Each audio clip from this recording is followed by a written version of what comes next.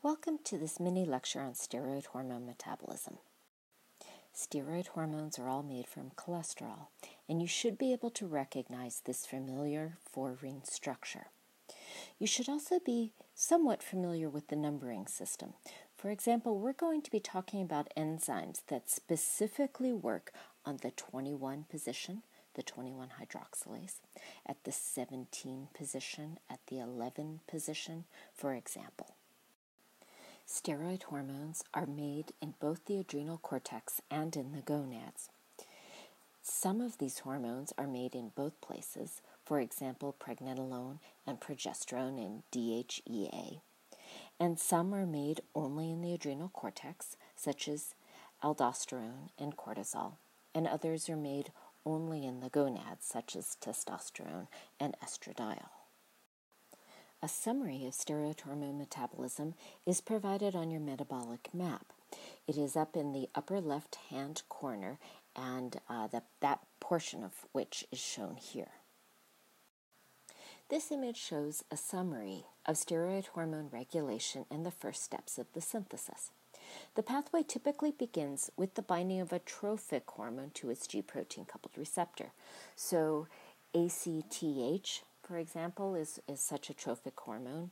LH and FSH are also trophic hormones. These, of course, come from the pituitary gland. So these hormones stimulate their specific G protein-coupled receptors, which, of course, activate adenylate cyclase, producing cyclic AMP, which activates protein kinase A, causing phosphorylation of many different proteins, one of which involves increase in uptake of cholesterol from LDL cholesterol, bringing more cholesterol into the cell from the blood. That cholesterol is then brought into the mitochondria, and side chain cleavage enzyme catalyzes the first step. So here it's shown here. The side chain of cholesterol is cleaved off, resulting in pregnenolone. And then the pregnenolone diffuses out of the mitochondria, and the next common step is the production of progesterone in the cytosol.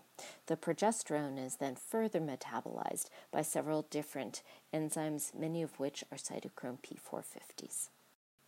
A key concept you should know about steroid hormones is that they are not stored, but instead are made on demand.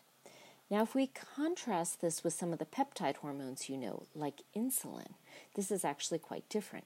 Remember that insulin is ready in pancreatic beta cells, and as soon as there is a signal, usually of elevated glucose, the vesicles holding the pre-made insulin they fuse with the plasma membrane, and we have instant release of the insulin. This is very different from the steroid hormones, where the synthesis of the hormone is activated once the G protein-coupled receptor is activated. This table summarizes the key adrenal steroid hormones. They're all made in the cortex, so they're called corticosteroids. The different steroid hormones are made in different zones within the adrenal cortex. You can see these on your metabolic map. In the zona glomerulosa, aldosterone is primarily made, and in the fasciculata zone, cortisol is primarily made, and DHEA is made primarily in the reticularis zone. The synthesis of cortisol involves the hypothalamus, the pituitary, and the adrenal glands, and together these are called the HPA axis. So the hypothalamus starts by secreting corticotropin-releasing hormone in response to circadian rhythm and stress. This stimulates the anterior pituitary to release adrenal corticotropic hormone, ACTH, which stimulates the production of cortisol in the adrenal cortex. The cortisol then inhibits the release of both CRH and ACTH in a feedback mechanism. The result is the typical diurnal variation in serum cortisol levels, with highest concentrations in the blood early in the morning and lowest concentrations in the evening and the middle of the night here. Aldosterone is another important corticosteroid. It's secreted in response to decreased fluid volume levels, and the kidney juxtaglomerular cells start off the process by secreting the protease renin, which cleaves angiotensinogen to angiotensin 1. The enzyme angiotensin-converting enzyme, or ACE, cleaves angiotensin 1 to angiotensin 2. The protein structure of that, the primary structure is shown here. And angiotensin 2, together with ACTH and increased potassium levels, stimulate the adrenal cortex to synthesize and secrete aldosterone. The aldosterone then works on the kidney to increase sodium and water resorption and to increase the excretion of potassium. Together, this increases the extracellular fluid volume level, which then feedback inhibits the juxtaglomerular cells. One thing to realize is that the mineralocorticoid receptor binds several different mineralocorticoids.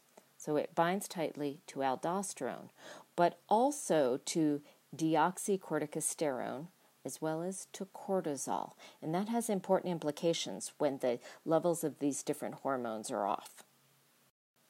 Question: what kind of receptor is the mineralocorticoid receptor? Mineralocorticoids are steroid hormones. Therefore, the mineralocorticoid receptor is a steroid hormone receptor or a nuclear hormone receptor. That means it's a transcription factor. So the mineralocorticoid receptor, when it binds its hormone, is activated. It moves from the cytoplasm into the nucleus where it homodimerizes and binds to hormone response elements in the promoters of specific genes and activates their transcription. Question: why do mutations in genes encoding the 17-alpha, the 21, and the 11-beta hydroxylase each cause congenital adrenal hyperplasia? Each of these mutations causes a decrease in the production of cortisol. This decreased cortisol means that there is less of the feedback inhibition on the hypothalamus and the anterior pituitary, resulting in an increase in the amount of ACTH secreted, which stimulates growth of the adrenal cortex, or its hyperplasia. Some forms of congenital adrenal hyperplasia can result in the virilization of genetically female infants, or the production of what's called atypical or ambiguous genitalia. And this is because in certain forms of congenital adrenal hyperplasia, there's an increased production of dihydrotestosterone, or DHT, in females that results in external genitalia that looks partially male. Practice question: what is the expected outcome of a 21-hydroxylase deficiency? So that's this enzyme right here.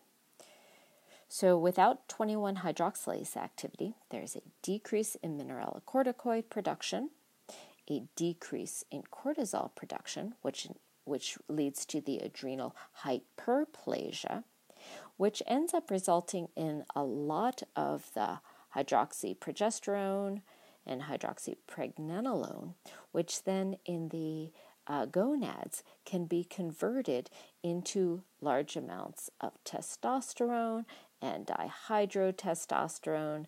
So there is an increase in sex hormone synthesis.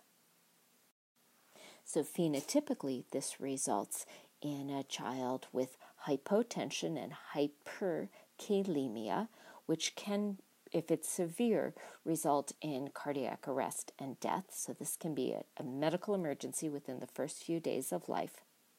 And if the infant is a girl, it often results in atypical or ambiguous genitalia because of the high production of the dihydrotestosterone.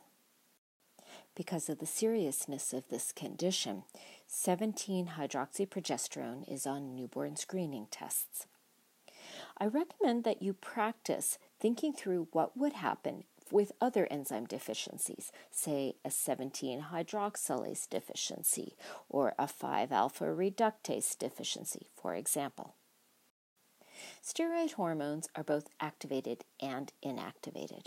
For example, we're showing testosterone here, which is activated by aromatase to convert it to estradiol, both in males and females, and estradiol is further metabolized to inactive metabolites. In males, testosterone is reacted on by 5-alpha reductase to make the very potent androgen dihydrotestosterone, DHT. DHT is further metabolized to an inactive metabolite. These inactive metabolites are released in the urine. This concludes our short lecture on steroid hormone metabolism. As a summary, steroid hormones are made on demand from cholesterol. Cholesterol is stimulated to be taken up into the steroid synthesizing cells and is converted to pregnenolone and then to progesterone and further metabolized to the other steroid hormones. Second, mutations in the hydroxylases that synthesize cortisol cause congenital adrenal hyperplasia, CAH. The specific hydrolase that is deficient determines whether mineralocorticoids or sex hormone levels are affected, and you should know that CAH can be a serious medical emergency in infants. And finally, steroid hormones are all metabolized, sometimes more active steroids, but always eventually to less active or inactive steroids, and these are all eventually excreted in the urine.